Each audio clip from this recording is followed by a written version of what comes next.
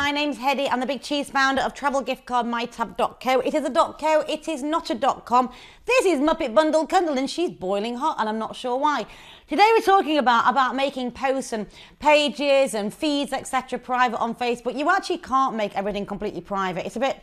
You can't. I mean, if you're going to be on Facebook, somebody's going to see you because that's the reason why you're having friends. But just come with me and I'll show you a couple of tips of how to secure yourself and wrap yourself in cotton wool and cotton candy.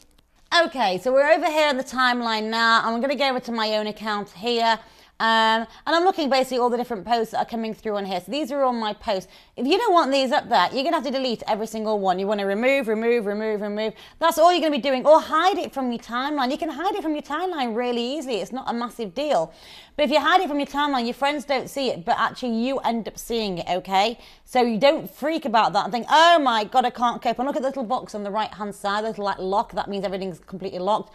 You can delete it, you can hide it from the timeline, right, I want to hide that. All of these, as long as you've got the little lock on the right-hand side of the bottom of the image, hide it from the timeline, hide it from the time. This is, you're going to be doing this forever, and you will have to go through every single one to make sure they are all hidden from the timeline. So if you're going to do posts in future, etc., just make them for friends or make them for private, and that's basically it. Only for me, because if that's all you want to do and you don't want to hide it from the timeline, I'm not even sure then why you're even on Facebook. Give me one reason why.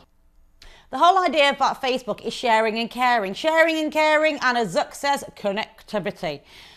If you don't connect with anybody because you're not following through with anything and nobody can see your posts and you're not corresponding on anybody else's pages, etc., why are you even on it? I know it makes her bored. She just yawned. My name's Hedy. I'm the big cheese founder of travel gift card mytab.co. It is a .co. It is not a .com. This is my best friend and she's called Muppet.